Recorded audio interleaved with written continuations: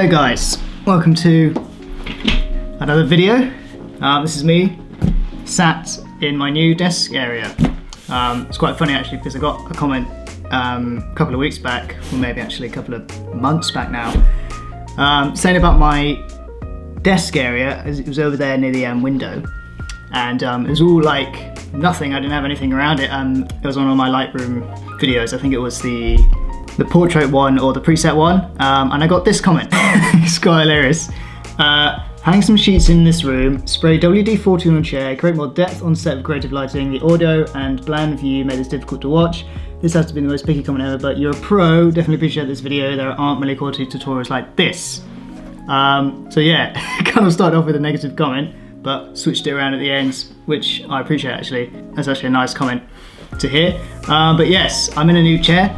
This is my new chair, and I bought some foliage. It's fake, by the way. That's not real, obviously. So a nice light, little light over there. I just put as many lights as I can, really, to make this kind of more atmospheric. So, yeah, quite boring. Just a desk and like nothing around. And my chair, if you guys knew, squeaked every time I moved on it. Anyway, that's not the importance of this video. This is, yeah, this is another Lightroom video. It's not so much a tutorial, but I'll be editing a photo in this video, but it's more to look at this thing. This is called the Loupedeck. Probably some of you guys are familiar, but it is a Lightroom keyboard, which is insane. When I saw this thing for the first time, I was like, oh my god, I have to have this. You can basically twiddle knobs and stuff, and it does the Lightroom stuff for you, like saturation and stuff like that. So yeah, and then the guys actually reached out to me and sent me one. So that's cool. This is not sponsored, not paid for this video. But yeah, I'm gonna make a video on it. I haven't actually edited a full photo with this, so here's the unboxing anyway. So yeah, I'm gonna unbox this and then we should see what it does. Exciting stuff. Loupedeck, made in Finland. Is it a Finnish brand? I don't know. Some part of the world up there. Whoops, okay. Very nicely packaged, by the way. I'll turn it that way so you can actually read. Loupedeck. Woo! Would you look at that? Export, before and after. All your different hues and stuff here. Shadows, highlights, and all that stuff. So it's very cool piece of kit. It's the cable to go into the laptop. Yeah. Pretty nice. Snazzy bit of kit. Plastic. It's got a very kind of Apple Mac presence to it. So that's there. That's the Loupedeck. In here is just some papers on how to use it, probably, I think. But when do I ever read that stuff? I don't. First impressions, it's quite, as I said, it's plastic, but it's quite decent. Feels quite solid. Got little rubber bits here, so it doesn't scrape on your table. Nice. Let's get it through onto the laptop then. Sorry, got to keep it aesthetic as possible. Professional. Does that look alright? Oh, that looks shit. I do apologise, all that crap's in the background, but does that hide it? Not really, but who cares? Yeah, okay, right. So here we are then. This is the setup. As you can see, I've got my hard drive in here, and it goes into the laptop just via USB cable. Right, yeah, so you do get software with this, little Loupedeck sign. You click that, and then it, on a Mac, it goes up to here. Click the icon, and it says Loupedeck is connected. So in the software, you can configure all your stuff and set profiles and stuff like this. You can go through here and set all these numbers up there to what you want. I haven't done this yet, I've just kept it as default. As you can see, if I twiddle the exposure, we can change the exposure, and it's cool because you can fine tune this. I mean, with a mouse, you're coming over here and you're doing it manually, or you're doing it with these little buttons here, and it's not fine tuned that much, but with this, it's every little point you can adjust, which I find that really, really good. So we're in Lightroom now, got the screen recorder on. So we're going to edit this photo today. From this point, I'm not going to touch my laptop keyboard. I'm only going to touch this thing. So let's see how well it performs. This image looks pretty bad anyway, it's badly exposed. So we're going to go to exposure, and we're going to lower the exposure. Christ, this is very very sensitive, which is good. We like that. So we're going to take down the exposure, but don't worry about the shadows, we'll bump those in a minute. Exposure, and then where's the white balance? White balance is over here. We can make it warmer or slightly cooler. This is nice, doing this. Boost the highlights, I'll bring down the highlights. Shadows, I'm going to bump those right up. Whites, where's whites? This is so cool, it's all on the keyboard. Blacks, where are we? Over here. Nice. I mean, this does seem really easy. Saturation relief. Now I'm going to have to move the mouse a minute. Now we come to the tone curve. Obviously there's no tone curve on here, and it'll be pretty impossible to do that with knobs, so I'm going to do that with the mouse only, not touch my keyboard.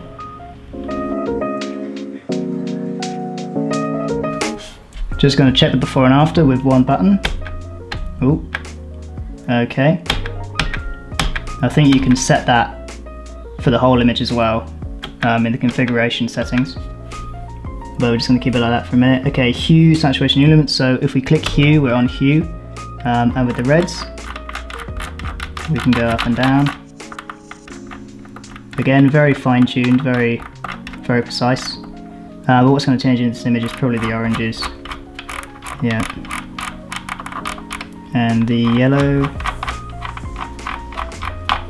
Bring that down a bit. And then saturation, you just got to tap saturation. Orange will bring down, yellow down.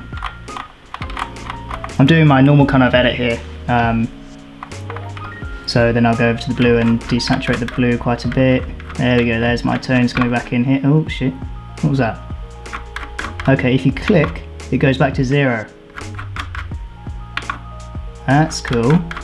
Didn't know that. Right, there we go. There's my tones coming through there. Luminance. Aqua, what we got? Come on, give me some aqua. No. Blue. Okay, now I'm going to scroll down to split toning. I don't think you can do this on here. Remember, this is my first impression, so I haven't been kind of using this day in, day out, so there might be settings for it, I don't know, but I've got it very basic at the moment. Split toning, not going to bother really actually. Sharpening, where's that on here? Must be on here somewhere. Come on, give me sharpening. No. It's only got clarity. Again, if I'm being stupid, this is my first time using this. Sharpening, gotta put some sharpening in there. Grain.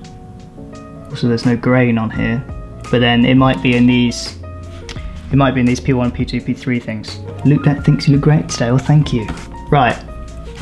So that's basically it for the basics. Now, obviously, don't get me wrong. The photo is not there yet. So with this, I'm gonna just add a graduating filter through here and boost the shadows up so we can see the water more. So you might have noticed with the mouse now, I've done that very quickly compared to twiddling these knobs. In an ideal setup, probably you're going to have a mouse here, like a wireless one, to do this kind of stuff, instead of keep reaching over here. So that'll probably be ideal to have a mouse there. Before and after, what are you saying? Nice. It was a terrible image before. We brought back some colour and some mood. Just going to choose a brush. I'm just going to make this a bit darker over here. Okay, looking better, looking better. So there is a brush button here actually. Oh nice, okay, so you get brush, that's cool. I'm just going to go through here again. Very rough, clarity up. Right, before and after. So we've saved an image. I'm just going to do this on the keyboard as well. Right, so there we go. Photo is looking much better.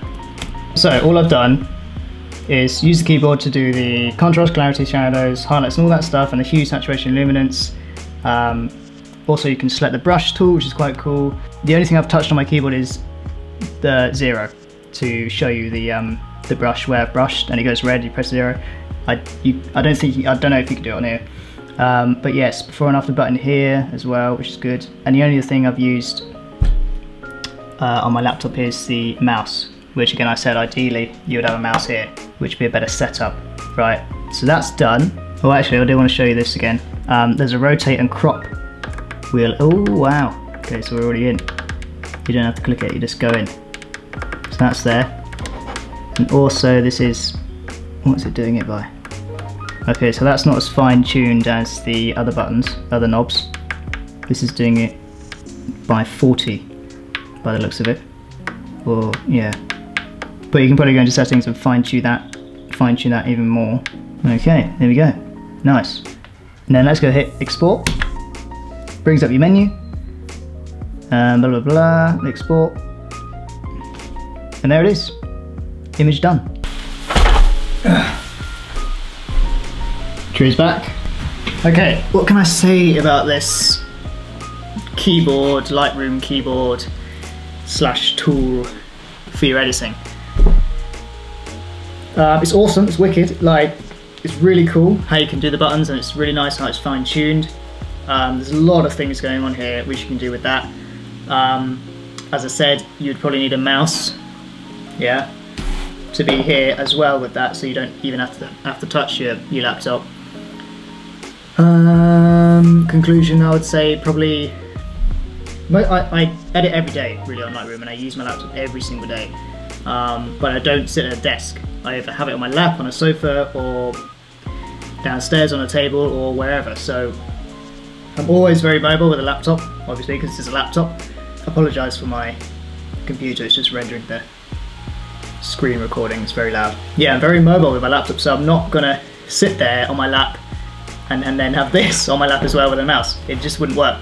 So I say, if you're the kind of person which has your laptop set up, or even a desktop, if you've got a nice, 5K screen to edit your Lightroom photos on, to edit in Lightroom and edit your images on, that's very cool, that's awesome. If you have like a big monitors and stuff, and you're sat at your desk, and you only come to your desk to edit your photos, then yeah, this thing 100%. It's really cool, really easy to use. As I said, I haven't been through all the configurations in the profiles and stuff. Go away. Yeah, I haven't been all through the configurations, but there's probably a lot more you can do with this thing. As I said, it's in the software, and it looks quite easy actually to go in and pinpoint what you want in there. But if you're kind of mobile like me and you don't sit at a desk, when you edit your photos, you're kind of more relaxed, then you wouldn't. It would just be uncomfortable to have that sitting there as well. And I kind of get the vibe that you're kind of separated from the laptop, and you're just on this, you're not really embedded in your edit. When I was editing that photo, I didn't really feel that I don't know, I said this was very fine-tuned, but then when you're on your laptop and it's right next to you, you feel like you're more kind of in the edit, and using a mouse and stuff, I don't know, it just feels more personal with the photo.